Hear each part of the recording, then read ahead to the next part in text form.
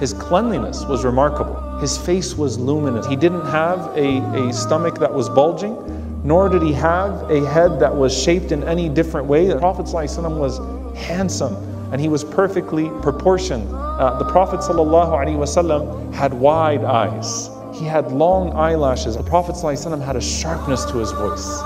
The Prophet ﷺ had a long neck. The Prophet ﷺ had a thick beard.